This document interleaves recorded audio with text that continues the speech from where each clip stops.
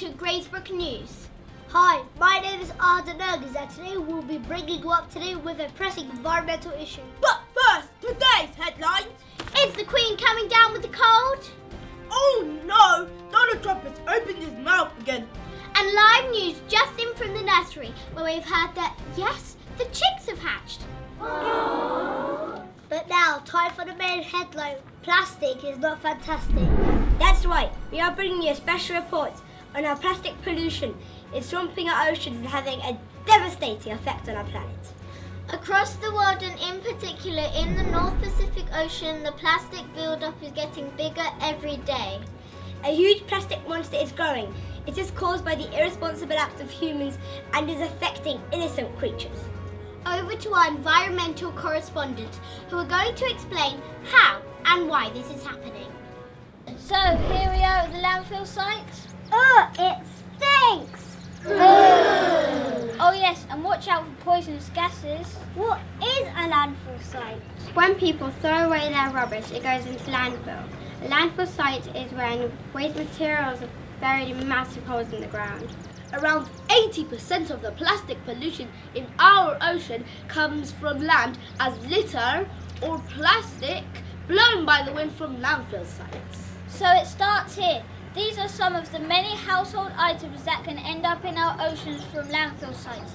Let's follow their journey.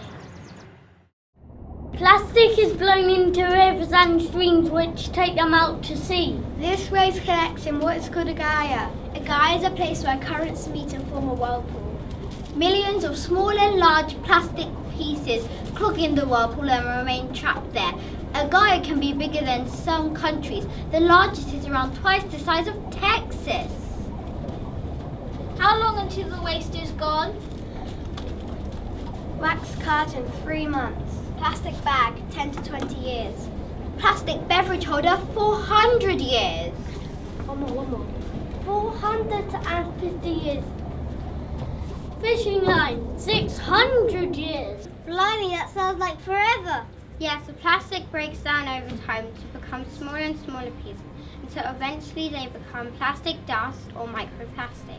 This microplastic is invisible and will never go away. In fact, it's entering the food chain. Wow, so when we eat fish, we might be eating plastic too? Yeah, and this ocean plastic is killing wildlife right now. Let's go to our nature correspondents who are with a family of struggling albatross birds. Hi, I'm Stephanie Backshall and today we are going to meet the deadliest thing on the planet. Hi, I'm Wolf Grills and I'm with the family of albatross that live on the beautiful island called Midway Atoll. Don't feed that poor little chick plastic. I thought it was squid. I've come all the way from Alaska. Are you telling me you have no food in here? So we travel thousands of miles over oceans and we see this food, plastic, in the water and it's killing us. Alarmingly, 1.5 million albatross live in Midway and all of you have plastic in your stomach. In fact, 1/3 of your chicks have died because of the plastic you mistaken for food. Speaking of chicks, one's just hatched. We are the canary in the coal mine for you. We are dying due to these plastics. Look, fish! We are the warning sign. By 2050, scientists predict there will be more plastic in the ocean than fish. Something needs to be done. When nature is destroyed, we will be next. Back to the studio. Frightening stuff from Midway Island there.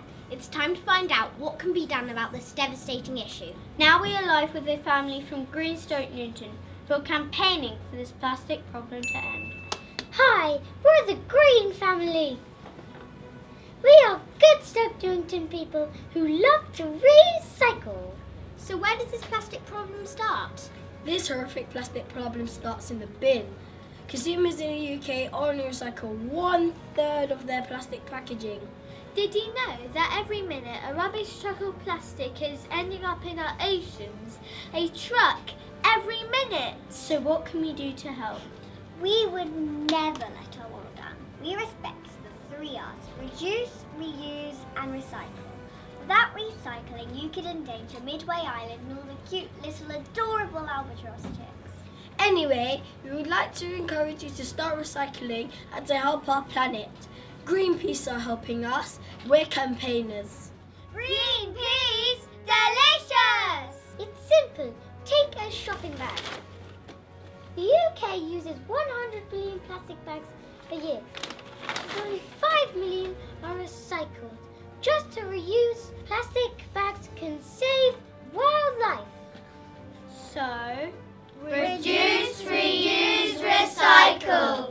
Save our planet.